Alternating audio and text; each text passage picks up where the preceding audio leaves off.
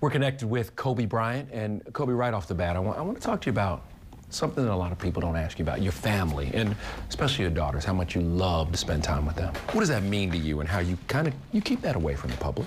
Well, it means everything to me, obviously. I mean, it's you know, there's a lot of sacrifice involved in trying to perfect your craft, you know, but it doesn't mean that they have to miss out on things. You know, you still got to get up and, you know, do the softball thing and do the soccer thing and, you know, play all the games, and it's enjoyable. I love it.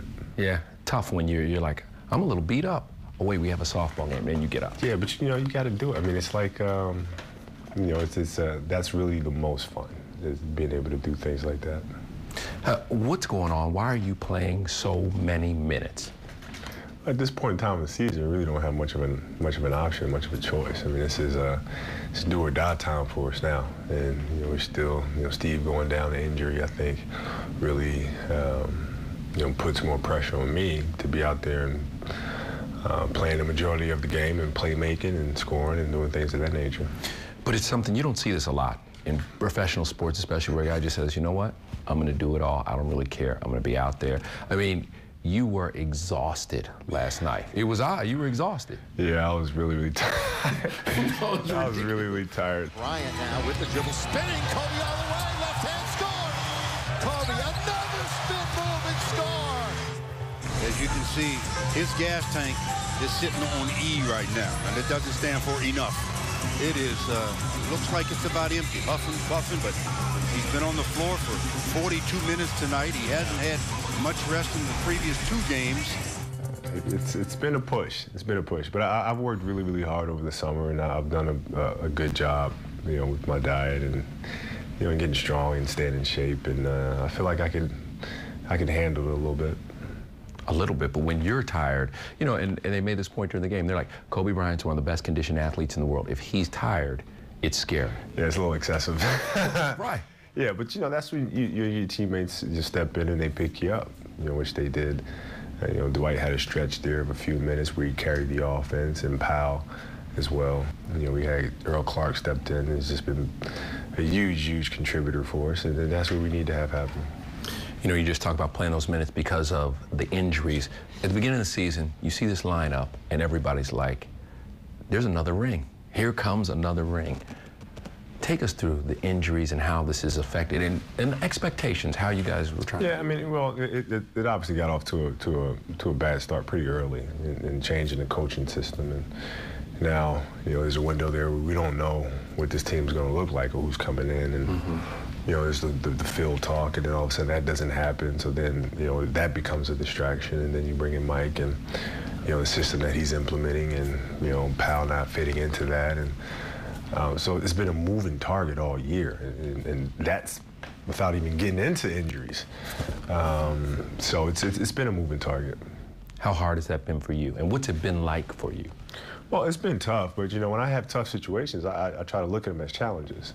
I don't look at them as you know, something where it becomes a burden or something that's heavy on my shoulders. I look at it as a challenge. It's something that, you know, it's just a puzzle that you have to figure out no matter what.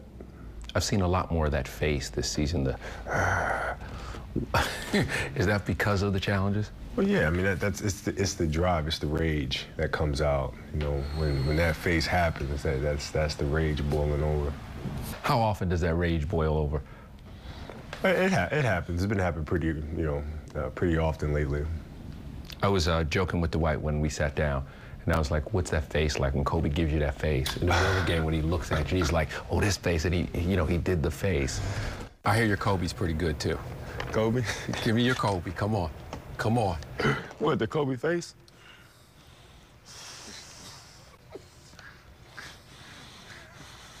That's the face he makes when he makes a shot. When he makes that shot, he's like, that's it.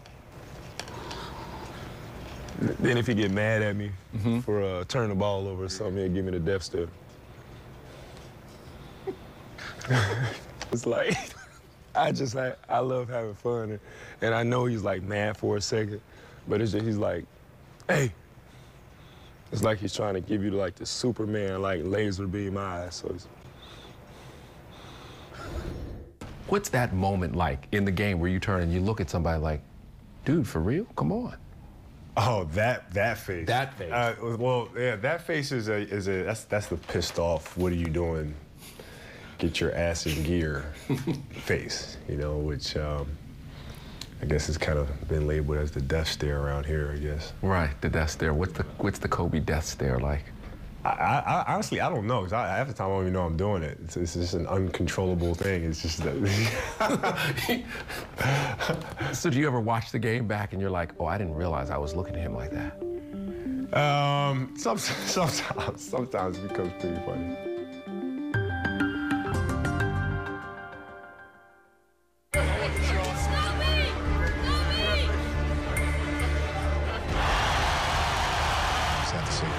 What you've done to the city, what you've meant to the city has been absolutely historical. I know you've played for other organizations, but you'll always truly be remembered by playing for one. I want to thank you for your dedication, your leadership, and the hard work that you put in. Congratulations. One word that would best describe you, Laker. Laker fans, give yourself a round of applause. You are the greatest fans on earth. Can you dig it? As you watch Shaq's number go up, there seemed to be a space for another jersey. Are you ready for that night? Yeah, I will be when it comes, yeah. I mean, it's crazy to me, because I'm driving to the game that night, I'm going down the tunnel, and I'm like, man, we're retiring Shaq's jersey tonight, but it was like, I swear it was yesterday. Like, I was just driving down this tunnel getting ready for, a series against Sacramento with him in the locker room. I mean, it was just, where did the time go? It's crazy. Does that scare you a little bit? No, it's exciting, but at the same time, it's perplexing. You know what I mean? Like, what the? We were just here yesterday. You're the old guy now. Well, I'm one of the old ones, that's for darn sure. You know what I mean? I mean, in comparison with some of these young kids that are running around now, yeah. Your favorite players to watch?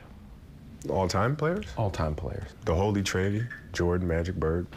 That was it for me. That was right in when I was growing up. You know, because I remember Michael's time, I see Tim Grover every once in a while, and I'm like, hey, what's going on? Has he done some things for you? Well, yeah, I mean, we started working together years ago, recommended actually by Michael, and we've been together ever since. What's so good about him? Well, he's methodical about his craft. You know, I play basketball, this is what I do best. There are certain people who really pay attention to their craft and really try to perfect it. And he's that for strength and conditioning. That's what he does. What did you do? Because you are back, you have the spring in your legs again. There's a youthful bounce to you. What did you do? Worked my tail off, man. That's really the end of it. You know, I had a really good summer. Was able to strengthen condition my body. Didn't really take a break this summer because I didn't have to, because I didn't have any injuries. I think the Olympic team, the experience helped out a lot because I was able to kind of play and stay in rhythm, but still wasn't overtaxing my body. And then obviously the diet and shedding weight and all that fun stuff and the ice baths, and it's a lot of commitment. That's what I say, you really do. Yeah, it's a lot of commitment. What is vino? Explain vino, because it's a phenomenon. That's vino. That's vino. That's vino. It's, you know, age as well. It gets better with age. Hey, you have now really become a Twitter phenomenon. Why have you adapted to Twitter so? Yeah, it's kind of crazy. Like, and you've had some really great Twitter moments. What is it about Twitter that how you've adapted so well to it? Well, I'm a smart ass at heart, so like Twitter's really, it's low hanging fruit for me. I mean, it's just, I just say what I feel and just leave it at that. So. You communicate though a lot with the fans. Yeah, well, that's the whole point. I mean, that's the purpose of me doing that, is to be able to have dialogue back and forth with the fans. What's the point of actually just doing a Twitter if you're not actually interacting with them? It doesn't make much sense. Phil's on Twitter now. What do you expect from Phil? Same thing. He's a smart ass at heart, and he has no filter. So he'll blur a lot of stuff out, and it'll be vastly entertaining. Will you tweet at Phil? Man, probably. I mean, there's some things that we'll talk about, whatever. We probably will. What was it like seeing him back in the building? Well, I wanted to make sure that everything that he had taught me was on full display. I didn't want to make sure I had any mistakes or things that he just taught me or told me over and over and over. And that night I forget him, and I know he's sitting there like, how you forget? You know what I mean? So I wanted to make sure I gave him a really, really good performance. Give me an example of one of those things.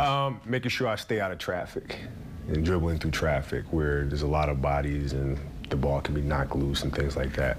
And I wanted to make sure I played a nice, clean, open game. You still want to impress that guy, don't you? Well, absolutely. I mean, he taught me how to play. So it was like he taught me the details and the nuances of being a champion. So.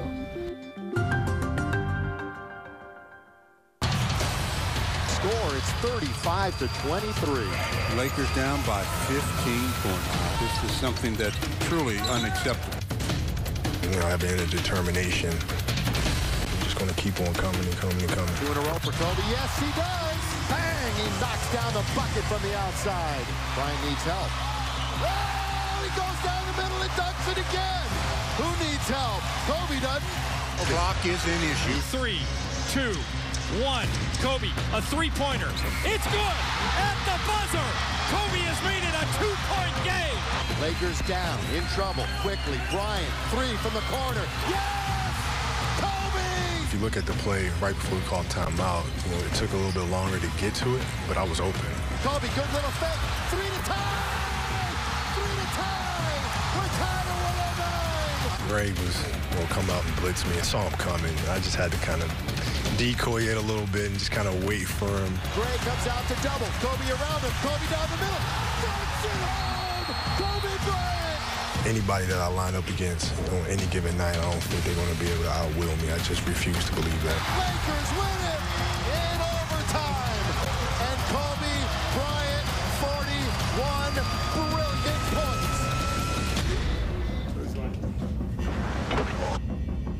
I want to ask you, sometimes when you're out there, do you feel like Superman? Do you feel like there's a cape on and you can do anything? When you're in the zone, yeah, you feel that way sometimes. But for the most part, I think the best way to describe it is like, you're a conductor. You're conducting things that are going on. It's like you're orchestrating a symphony. But it's like you're changing the symphony too. Let's go Toronto game. Mm-hmm. I mean, Kobe, you hit a couple of ridiculous shots. What's going through your mind in that game, in that moment, and right after the game, too? Well, I said, I just got to free myself, get open, and make one shot. That's all I kept saying to myself. Just make one shot. You've made thousands and thousands of shots. Just make one. So I make one, and now you get the ball back, and you have yourself in the same situation. You're like, okay, just make one. And then you just keep getting closer and closer. But that wasn't just a normal one shot. What was that one shot like? And what's it like? Because I notice sometimes you look back at the defender to watch their expression. What's that like? Yeah, it's, you get the feeling from the defenders when it's like, oh man, no, just can't, not tonight, sort of thing. And I thrive off of that. You love that, don't you? Oh, yeah. You love that, like, defeated look? Yeah, oh, absolutely. What do you say to the folks in the front row? Because a lot of times you'll turn and say stuff to them. I'll talk to them every now and then. I might tell them, check out this upcoming 3, or this dumb about to get Dwight a dunk right here. I just have conversations with them from time to time. Hey, the future. How much longer can you play? I could probably play another 5 years. Really? Oh, probably, yeah. After that, then what? I don't know, who knows? I'm not saying I'm gonna play 5 years, but I could play. Physically, I could. Do you want to play 5 years? Right now, no. Right now, no. It might change, but right now, no. It's too much. I want to ask you about Dr. Buss and what he means to you, because I think you once hinted people don't understand what it's like to be a Laker, or at least the expectation here. Mm-hmm. In a city where there are huge stars, this is what people really expect season after season after season. Yeah. Championships. Well, that's something that started, back in the days of, the Minneapolis Lakers, and it just happened to be one of those franchises that seemed to win every year with George Mikan, and obviously when it moved to Los Angeles, that tradition continued. And, bringing in Magic and Cap and Worthy and Baby B and AC and all those guys, and it's something that LA's simply become accustomed to. You know, we're not accustomed to just being comfortable with the division championships or, you know, the NBA Finals defeat in the 7th game. That's not something that we're happy with. We want to win and win every year. With that said, does this team understand that? I think we do now, yeah. I mean, it's a process, though. You know, it's like, you know, I think it shocks your system a little bit, and it's like, whoa, these people really do not care about what just happened Monday night. Like, you know, we just had a phenomenal game. We beat, you know, Oklahoma, whatever it was, and everybody's like, so what? Next game. Do it in June. You know, and it's just that pressure is different. What is it, in your words, even though you're done talking about it, what is your relationship with Dwight like? What is it? No, I mean, it's like a brother relationship. I mean, you know, one of the brothers who kind of like, you know, yeah, you can have 2 siblings in a household that just don't have the same personalities. Right. You know what I mean? And like, you know, he's off doing one thing and I'm off doing something else. That's pretty much what it is. How is it? Because I know with my brother, and we had different personalities, time to time, I'd want to try and kill him. Nah, well, because you're living in the same house all the time. You know, right. Here, you know, we're with each other for 4 or 5 hours at a time, and then that's pretty much it. We don't have those issues. But, you know, I mean, for me, it's really just trying to bring the best out of him and show him you want to get to the elite level. You know, this is the kind of attention to detail you need to have. This is the kind of, you know, consistency of focus you need to have.